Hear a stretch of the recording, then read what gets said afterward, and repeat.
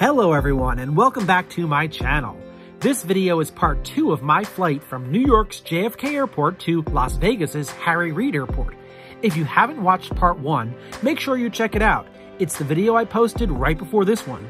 In that video, I focused heavily on air traffic procedures departing JFK while making my second flight on the same Boeing 767-400 that I was on just a few weeks before this.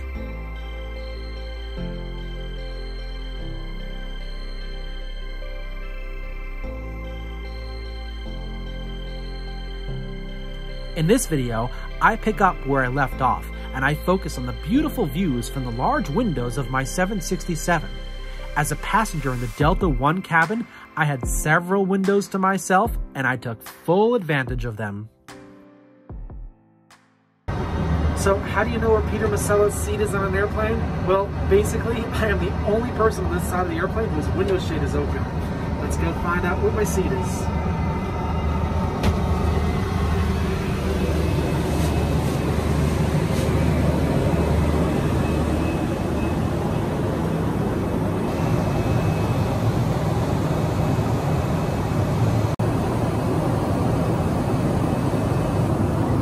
All the windows are closed except mine. There's some great views out there. Why not look out? And I like to identify what I can see, like this view of wind turbines. And then I saw Jackson, Ohio, a city of just over 6,000 inhabitants. Just a few moments later, I was able to spot Cincinnati, Ohio, with its tall buildings, and the nearby Cincinnati Northern Kentucky International Airport, which is located in the state of Kentucky. CVG Airport, as it's known, is a hub for several cargo carriers and is a former hub for Delta Airlines. Don't forget to check out my video from November where I flew out of this airport. In this view, you can see the airport's 3 parallel runways and 1 crosswind runway. You can see the large cargo ramps on the south side of the airport. If you follow Jeb Brooks here on YouTube, he posted a great tour of this airport late last year, and it includes some great footage of the airport behind the scenes. Check that out. I need to plug in my phone because I'm using it to track my flight. There's so much up here to see after our cloudy departure from JFK. In-flight entertainment? Sorry, not for me. I've got the window seat. Here we are over Rolla, Missouri, which is known for its half-scale replica of Stonehenge in the UK. We're now passing over Florence, Kansas, which isn't named for Florence, Italy, but rather the daughter of the 3rd governor of Kansas. It has a population of less than 400. There are many small towns among the fields here, like this one, Heston, Kansas.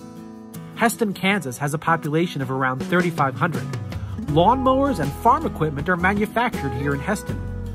We then pass by the much larger Hutchinson, Kansas, with a population of 40,000.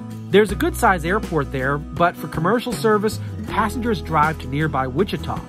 On the other side of the airplane is Wichita, but it looks like only 1 passenger on that side in this cabin cares for the view. What a shame. Here's a look back at the wingtip of the 767-400. The raked wingtips help reduce weight and improve cruise efficiency. We're in our en route phase of flight, and en route air traffic control centers are monitoring us and this other aircraft that I spotted as we fly over circular crops using center pivot irrigation. This allows watering equipment to rotate around a central pivot. This is not the same as a crop circle, which is created by flattening the crop. As we continue further west, the landscape becomes drier. This Delta 767-400 has a wonderful flight tracking map allowing for passengers to see their location from a variety of perspectives. I use the map in front of me here to identify that we were just south of La Junta, Colorado at this point. La Junta means the junction in Spanish, and it's at the junction of the Santa Fe Trail and a road to Pueblo. Things are starting to get very scenic up here, and I'm glad that my seat in front of the very large wing has some unobstructed views. The view is quite beautiful, and from here, the scenery is about to get even more dramatic as we approach the Rocky Mountains. The Rockies stretch from Canada to New Mexico and are the largest mountain chain in North America.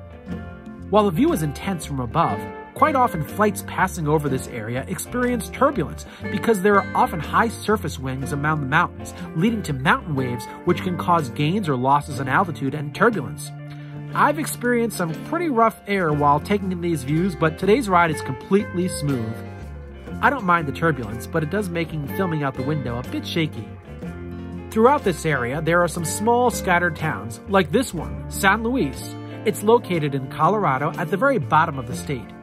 This is the oldest town in Colorado that has been continuously inhabited. Here's another one, Manassas. Founded by Mormon pioneers in 1879, today the town has a significant Mexican and Spanish population. Here's a look back inside the cabin to remind you that I'm on a plane with other people, but I can't see anyone around me and nobody can see me. Back to the window. As we continue towards Las Vegas, we fly over northern New Mexico. The body of water seen here is the Navajo Reservoir, which sits on the border between New Mexico and Colorado. If you like fishing, this is the place to be. Rainbow trout, bluegill, and northern pike are just some of the kinds of fish in this body of water. Before we fly over Arizona, we're offered a spectacular view of Shiprock in New Mexico. Navajo for rock with wings, this is an isolated rock rising 1,500 feet above the plains around it. This is a natural national landmark and governed by the Navajo Nation. It's quite a sight from up here. We're now entering northern Arizona, an area known for its red rocks. Again, it's a marvel to see it from up here. On the western side of Arizona, the right side of this aircraft provides for a stunning view of one of the most recognizable and iconic geographic features of the American Southwest, the Grand Canyon. The Grand Canyon is in Grand Canyon National Park. The canyon is formed by the Colorado River, and on the walls of the canyon, you can see nearly 2 billion years of history.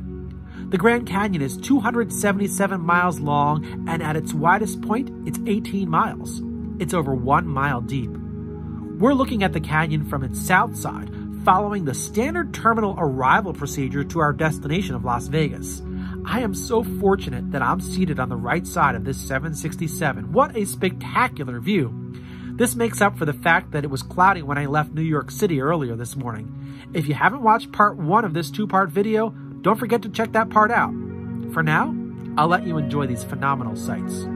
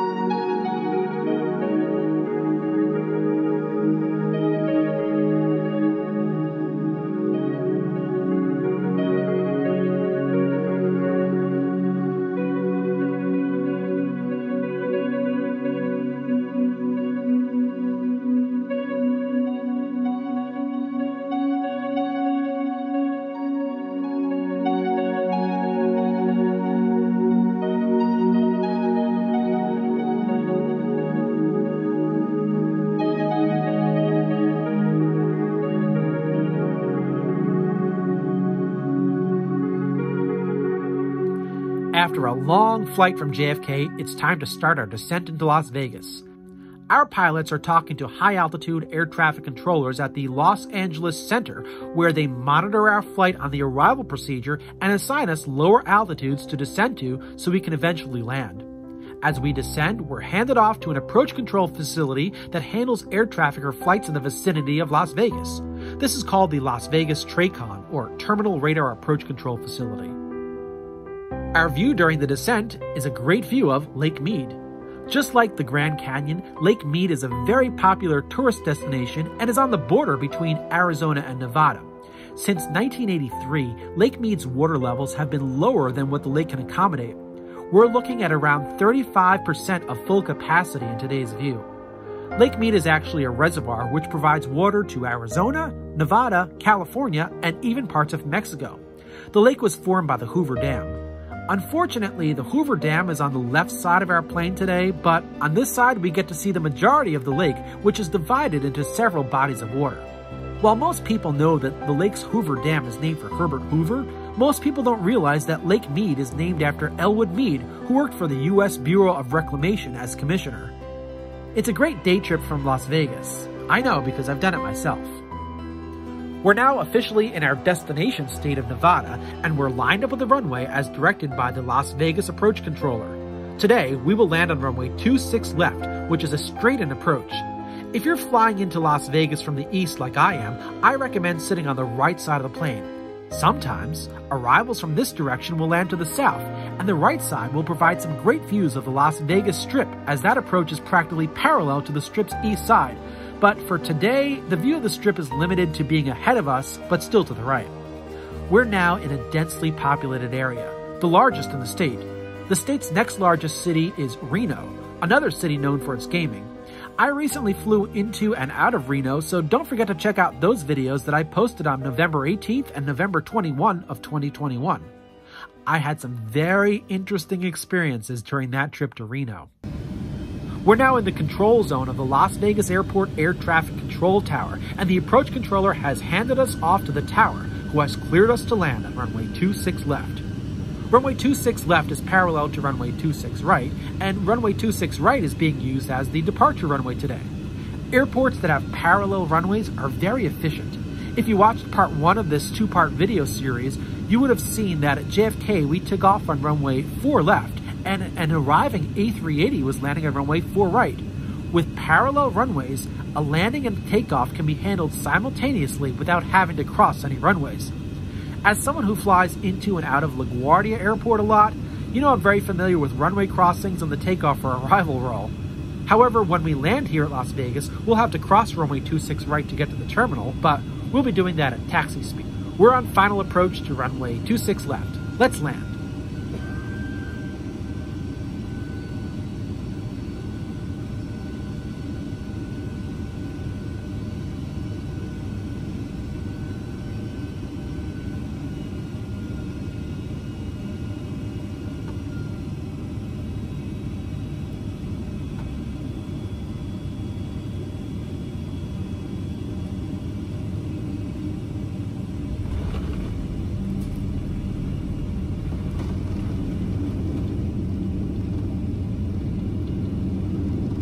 Runway 26 left is 10,526 feet long and is situated on the airport's surface at an elevation of just over 2,000 feet above sea level. So we're about 2,000 feet higher on the ground than we were when we took off from JFK, which is at sea level and very close to the Atlantic Ocean. The longer runway, runway 26 right, is off to our right, as well as the terminal complex where this flight will terminate. We are able to clear the runway on taxiway Alpha 6, which is a little bit past the midpoint of the runway. This is a very large aircraft, and we slowed down with plenty of unused runway ahead of us. There's one taxiway between the two runways, and we're going to cross runway 26 right without having to stop. The control tower found a gap between departing flights that allows us to cross the departure runway without being a hazard to departures. This operation is very efficient for us. Anytime we stop on a taxiway, we're burning fuel, so the idea is to keep moving for fuel efficiency.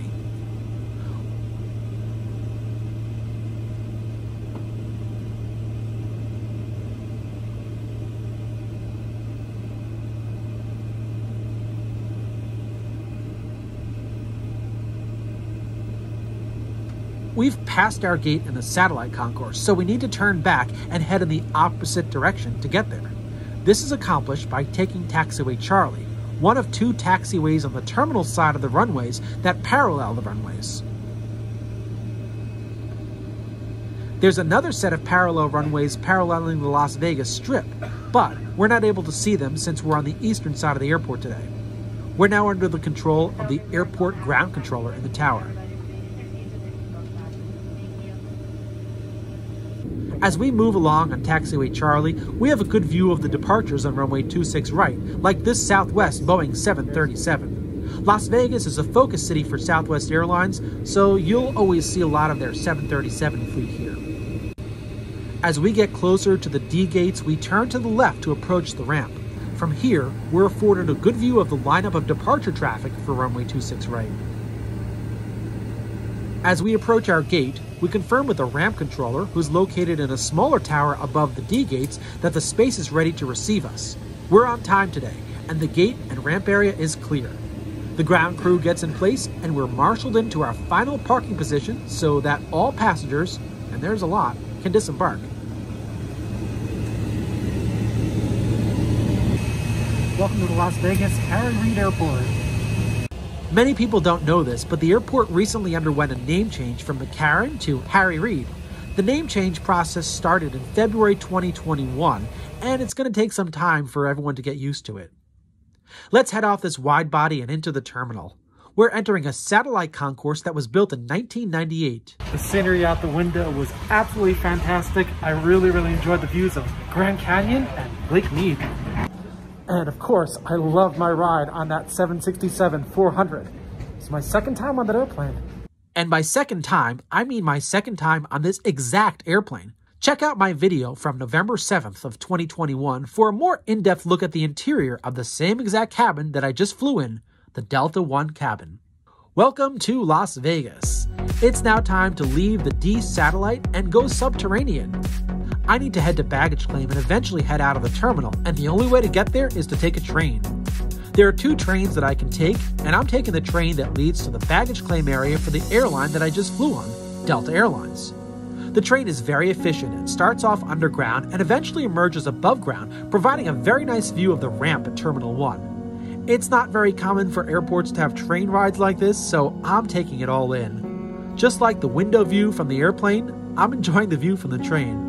It's a beautiful day here in Nevada, and after claiming my bag, I'll be outdoors in the dry desert heat. We're now inside Terminal 1, and I'm making my way to the ground level baggage claim area. This is a very glitzy place and hints at the glitz and glam of the mega hotels on the Las Vegas Strip where I spent the next few days. Well, that's it for this journey. From a cloudy departure at JFK to marvelous views across the USA, I've made it to America's playground, Las Vegas.